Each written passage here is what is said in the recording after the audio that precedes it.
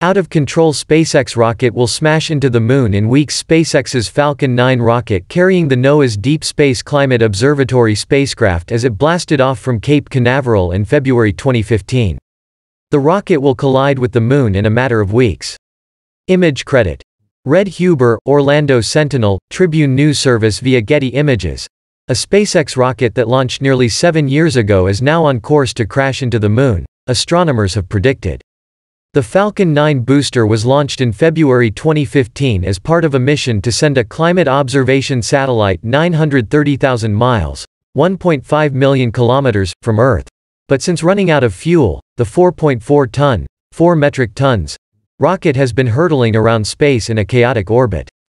The rocket is now expected to hit the far side of the moon while traveling at a blistering speed of 5,771 miles per hour.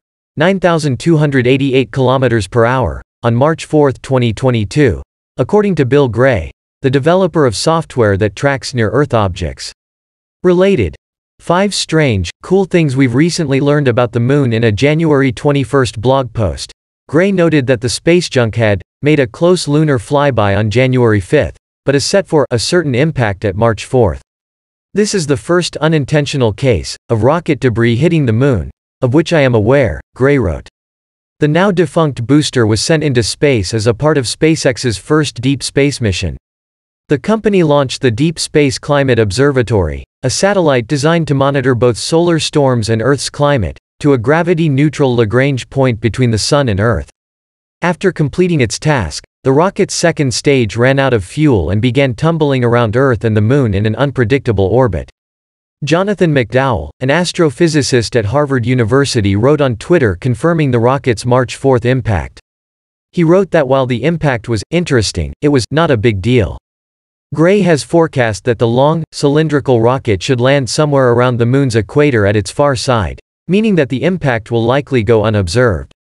But its trajectory isn't certain and could be altered by a few factors, including radiation pressure from sunlight, which could cause the rocket to tumble sideways. Space junk can be a little tricky, Gray wrote in the blog post. I have a fairly complete mathematical model of what the Earth, Moon, Sun and planets are doing and how their gravity is affecting the object.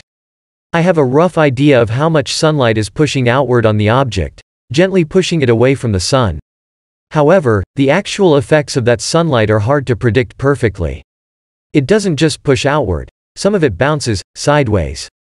A good prediction of where the space litter will land is important because it could enable satellites currently orbiting the Moon, such as NASA's Lunar Reconnaissance Orbiter and India's Chandrayaan-2 spacecraft, to observe the Moon's subsurface contents revealed by the impact crater, or even observe the impact itself. This isn't the first time a human-made satellite has crashed into the Moon. In 2009, NASA's Lunar Crater Observation and Sensing Satellite was fired into the Moon's south pole at 5,600 miles per hour, 9,000 kilometers per hour, unleashing a plume that allowed scientists to detect the key signatures of water ice.